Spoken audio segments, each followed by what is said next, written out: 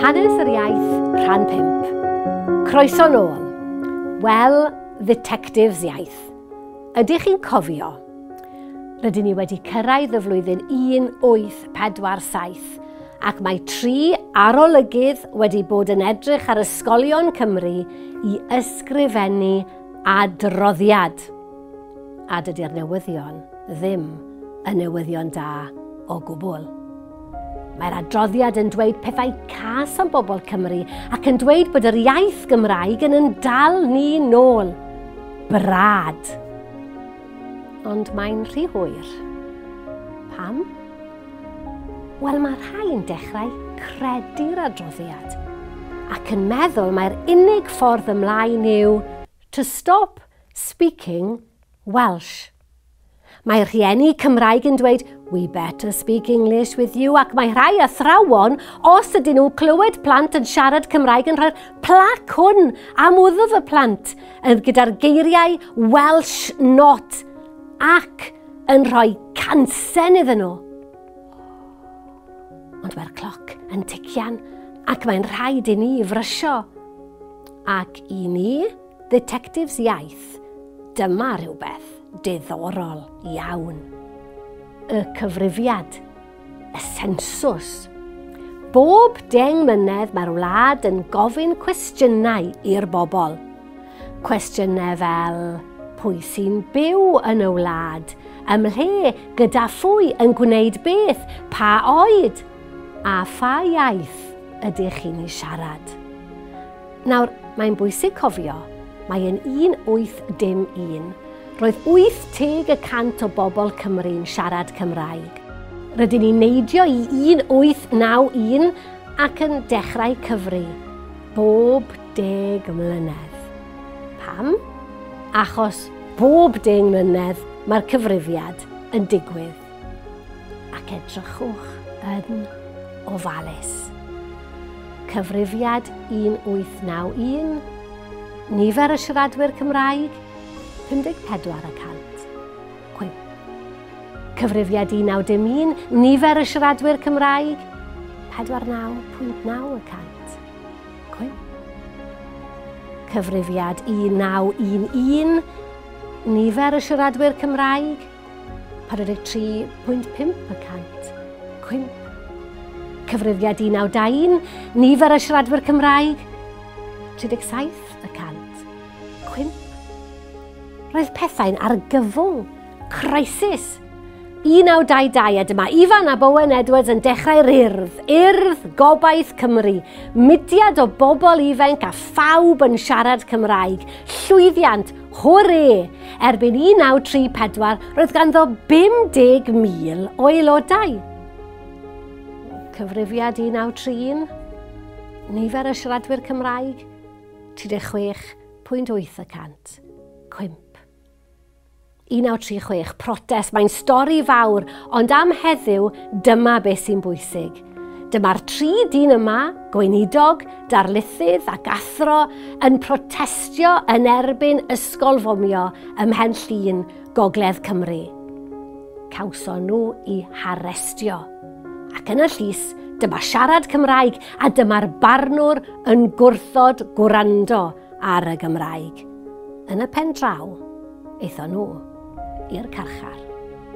Wel, yn Eisteddfod 1938, roedd pobl yn dweud digon yw digon.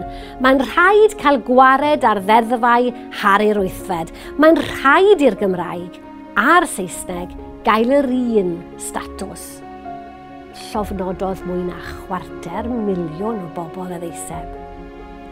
1941, amser yr ail ryfel byd, a doedd dim cyfrifiad. Ond yn 1947, mae rhywbeth pwysig yn digwydd. Mae Ysgol Gymraeg Dewi Sant Llanelli yn agor. Yr ysgol gynradd gyntaf yng Nghymru gyda'r gwersi i gyd yn Gymraeg ac yn rhad ac am ddim. Ond cyfrifiad 1951, nifer y siaradwyr Cymraeg, 28.9%. Rydyn ni yn Llangenech nawr. Dyma gartref Eileen a Trevor Beasley. Roedden nhw'n drist iawn bod papurau swyddogol fel biliau yn Saesneg yn unig. Ac yn 1952, penderfynon nhw ddim talu'r bil nes bod y bil yn dod yn Gymraeg.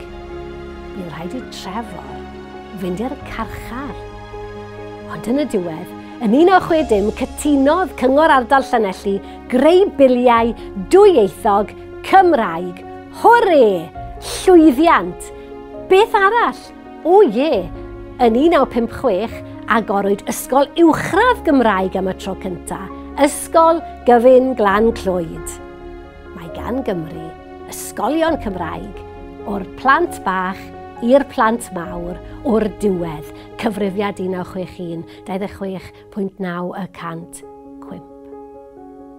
Erbyn 1960, doedd dim unrhyw le ar ôl yng Nghymru lle roedd pawb yn gallu gwneud popeth yn Gymraeg. Ac ar Chwefror 13/1962, mae Saunders Lewis, yr un ath i'r carchar nôl yn y 30au, yn darlledu darlith ar y radio, darlith Tynged yr Iaith.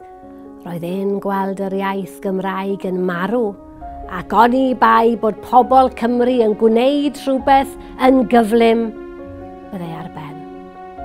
Erbyn Awst 1962, roedd Cymdeithas yr Iaith Gymraeg wedi sefydlu, cymdeithas i ymgyrchu i weithio'n galed dros y Gymraeg.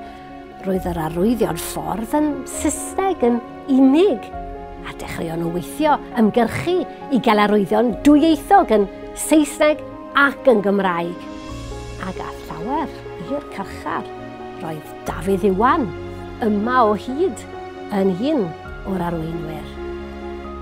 Cyfrifiad 1971, nifer y siaradwyr Cymraeg 20.9.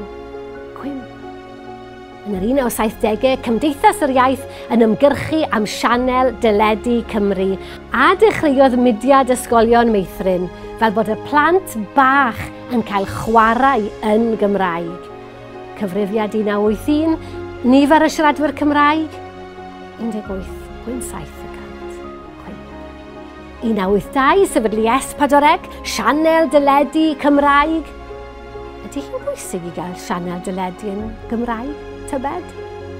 Wel, cyfrifiad 1991, nifer y siaradwyr Cymraeg 22%, twf bach, hwrê, pam, tybed? Ac erbyn 1993, daeth Deddf Iaith. Roedd chydig bach o hawliau cyfartal i'r Gymraeg a'r Saesneg nawr yn y sector gyhoeddus. 1999, Senedd Cymru neu Cynulliad Cenedlaethol yn dod i fod, ac mae fan hyn yn lle da iawn i ni stopio wrth droi i'r ganrif newydd, ar flwyddyn 2001, ac i ran olaf ein stori ni. Awn ni ymlaen.